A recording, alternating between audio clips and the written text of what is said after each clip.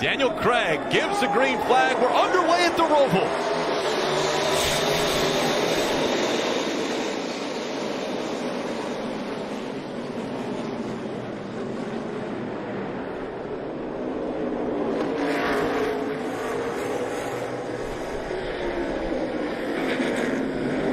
Still 2x2 as they dive into turn 3. Denny Hamlin surges ahead.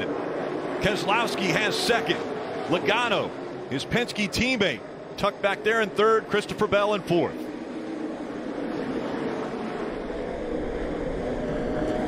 Christopher Bell in that 20 car, I think you need to watch him all day today. He has to win to move to the next round of the playoffs, most likely. Has good track position right now. I don't think he's going to give it up. He's going to be aggressive. The 9 of Chase Elliott on the outside of that 19 of Martin Truex Jr. He's only 9 points above the cut line. How aggressive will Chase Elliott be at the start of this race? Well, we're getting ready to find out, because side by side, there you go, Chase Elliott. He gave the spot up to Martin Truex Jr. Did not want to go side by side in that rear chicane. Steve, 2 chicanes. If you missed this one, there's a spot on the front stretch just in the actually. Eric Almirola in that rear chicane. See right here on the bottom of the racetrack, 17 alongside of him, and Eric just didn't recognize that he was there. Contact. He was running 20th. See right here, gets in there and just 17 is there, and off they go. A little bit of damage on Buescher's car. But that put Almirola all the way back to 39. Go up quickly in this run, and Chris Gabehart told him, hey, our philosophy is simple. We want 1 playoff point. Oh, a spin by Brad Keselowski. Keselowski around. Get appointed, go ahead. There's double wide coming here. Wait. On road courses, the caution right, won't ahead, come out more, if you can continue on, and Keselowski is going to be able to continue on, it looks like. Cautions come out. Ryan Newman, the right rear tire completely gone on that car. And he went for a big spin. He was in the middle of basically the oval turn 4 high-speed area. When I looked up, he was spinning down the front stretch. I can tell you, buddy, you had a flat tire. It snapped around on poor Newman. Let's take a look and see how this happened. You mentioned Steve through NASCAR turn 4 up at the top of the screen. Blows the right rear tire. Car goes around, smacks the outside wall. Just a great break. I think that was Brad Keselowski coming through. It's hard to say, but I could see the yellow banner on the windshield. Yeah, Brad Keselowski almost got wrecked by a wrecking Ryan Newman. That just proves no one is safe around the Roval. Earlier, he goes around in the infield part of the course. Closing in on the leader, A.J. Allmendinger. Down to within 2 car lengths. Oh, and around goes to 37. So Ryan Preece up against the wall. Who's going to give right here? Will anybody lift earlier? They're both going to try to outbreak each other. Side by side, and this rear chicane is almost impossible. And they stay side by side. Chase takes the position away. Accelerates and drives away from AJ. What a move by Chase Elliott. Again, coming into this race, only 9 points above the cut line, looking for 10 points right here at the end of stage 1.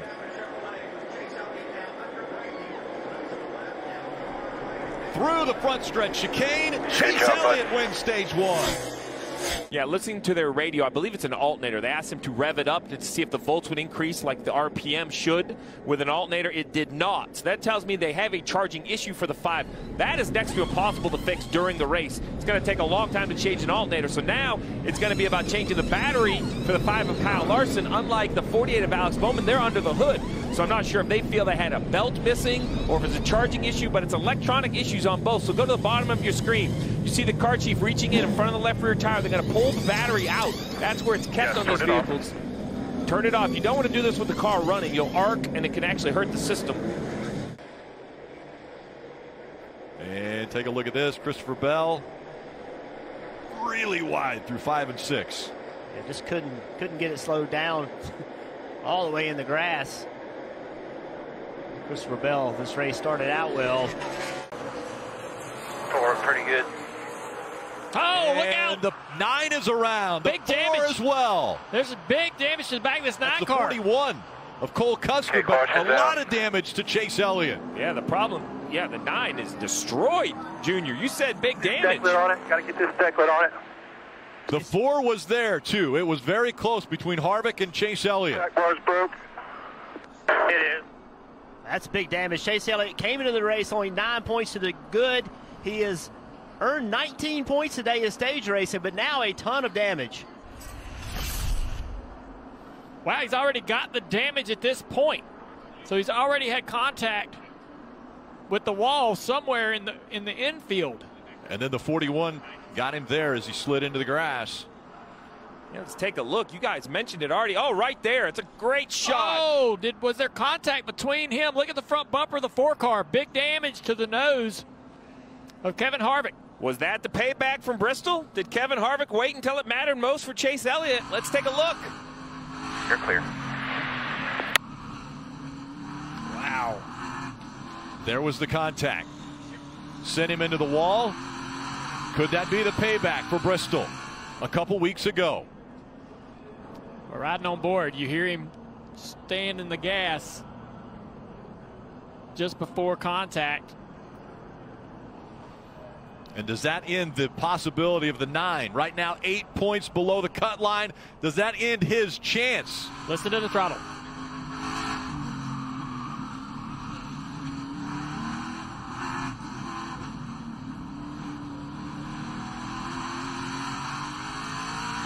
Clock, let's listen into the 9 radio. If we get a chance, we can wreck him and it'll lock us in. Don't be worrying. Oh, it's going to happen. There you have it. Alan Gustafson explaining to his crew chief. You know, Yellow's there's a yellow right here. No bumper cover, and the caution has come out. You give me odds on what the yellow's for? No, I'm not giving you odds. There it is. Okay, so the caution has come out. Debris on the racetrack. There you go. It finally loosened up enough where it blew off down the backstretch. No surprise, some of the high-speed crush panel comes out. A lot of issues for the 9. It looks like the fuel fill is still intact, so that'll be a good situation for the 9. And the 9 was able to stay on the lead lap in front of his teammates. So, little twitch right there in the braking zone of the 8-car, really pressuring. A little smoke back there in the back of the pack. Oh, the 2-car spun out. Brad Keselowski goes around. Oh, he gets the car righted. Very lucky situation. No contact. This is a huge point story. Looking on the left-hand side, Keselowski drops. He's now in the red, 3 points behind. Anyone else would go 3 wide right here and try to outbrake this 24 into the braking zone, but I think Larson's going to cut him a break. Oh, Williams going to miss he's going to miss the chicane. Stop. Oh, Williams. Stop all the way. Oh, he still has to. Did he ever stop? I'm not sure he ever stopped all the way. Yeah, he slowed. I'm not sure he came to a complete stop. Yeah, it's like 3 wide. The 9 of Chase Elliott right there on the inside. Now it's 4 wide. They turn down in. The 41 gets loose. Contacts the 7. Sends the 7 up into the wall. And behind him, the 52 of Joey Hand making his first NASCAR start. Doing a nice job in that Rick Ware car. He just gets spun around. Big contact with the outside wall. Into the mix. Yeah, stuck behind the 3 of Austin Dillon. Losing a lot of spots. And not too far behind the 4 is the 9 of Chase Elliott. Keep your eye on the bottom of the screen. What will Chase Elliott do if he gets to the 4? Well, you're getting ready to find out because the 9 has a run on the 19 of Truex, and the 9 is going to force his way in. Oh, the 4 is going to miss the corner. He misses it into the DeWalt wall. Kevin Harvick hard. The right front of the caution comes out.